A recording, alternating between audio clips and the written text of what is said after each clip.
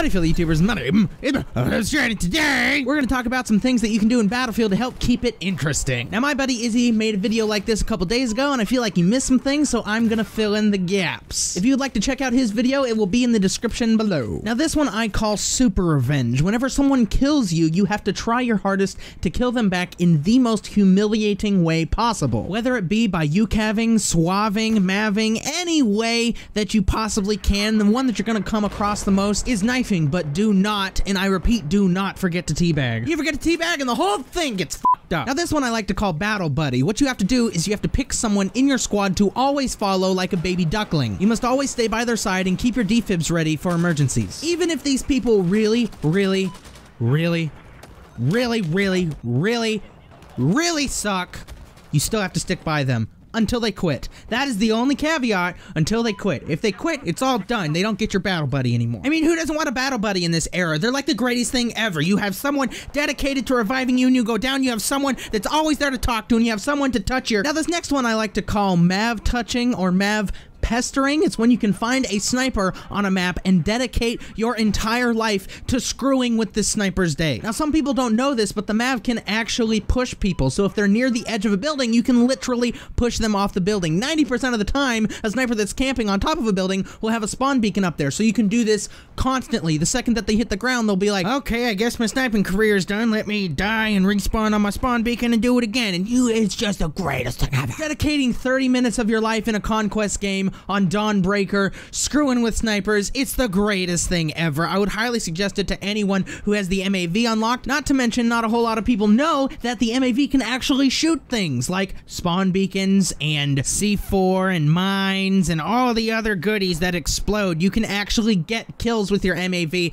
and that brings back to my whole Super Revenge thing, where if you have a sniper that is just like out in the boondocks that's standing next to his claymore, problem solved. Now, this other one's kind of touch and go and really isn't meant to be taken seriously, but there are some objects in the game that you can technically push around. Whenever you chop down a tree, you can push the tree around literally with your feet for a while. You can do this with all kinds of things in the game. Lawn chairs, garbage cans, cremated remains of friendlies, you know, stuff like that. I do this every now and then and see how long I can go with actually pulling around a tree or a trash can or something of that nature. It is a very entertaining thing to do, and you will die a lot, but you feel good about it because you know that you were distracted by the tree on your side and your battle buddy on your left and your Super Revenge thing that you got to do and all the other things that I've talked about previously in the video. That is called a callback. I mean, how menacing would it be to look off in the distance and there is a tree moving towards you with a person behind it shooting his LMG? That would be probably one of the most scariest things ever and make me rage quit. So another one that I like to do, and again, this isn't one that's supposed to be taken seriously, is I like to fly a chopper in the most ridiculous ways possible. I like to go to, say, world height and just do loop-de-loops over and over and over until I crash. It is somewhat entertaining, and it can help you learn a lot of the mechanics of a chopper if you haven't been able to fly a chopper. Since the most recent patch that they added the ability to flip over choppers, it has added a whole new avenue to flying choppers. If you got 3 minutes to kill before you have to leave to go to work, you know, just hop on there and turn your chopper a couple times, test range. It's great. Now, this last one is the one that I honestly do the most. A lot of you who are familiar with my videos will probably know that I do this. In Battlefield, you can earn a dog tag for getting 500 kills with a weapon, and my goal by the end of, let's say, Battlefield 4's life cycle is I want to master every single gun in the game. Now, for me, some are aggravating enough that I've kind of given up. Let's say the SR338, which is that semi-auto sniper rifle type thing. I'm not exactly sure where that gun fits in the game, but I have used it. I say I have 250 kills with it, but I gave up after that. Along with the majority of the snipers, where if you're playing a game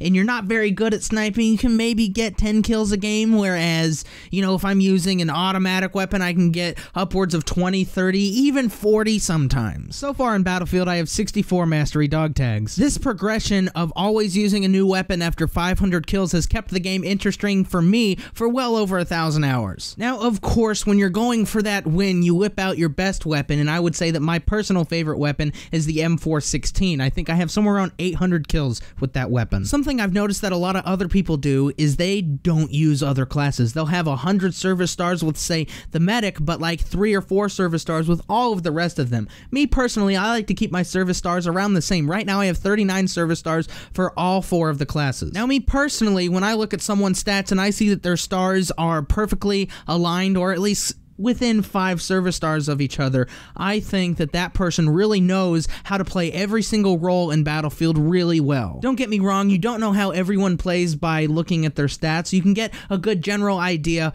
but the majority of the time, if they have a million service stars in this and 5 service stars in this, you know, that person usually plays that role and they're not going to do too hot in other roles. I want to thank you all for watching. If you made it to this part of the video, please put the word master in your comment in the comment section below so that I know that you watched the video all the way to the end and are the best viewer and subscriber ever. Thank you all for watching. Don't forget to like and subscribe. Really help me and my channel out.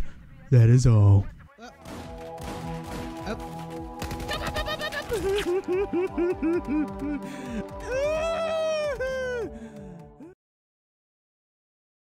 I do this,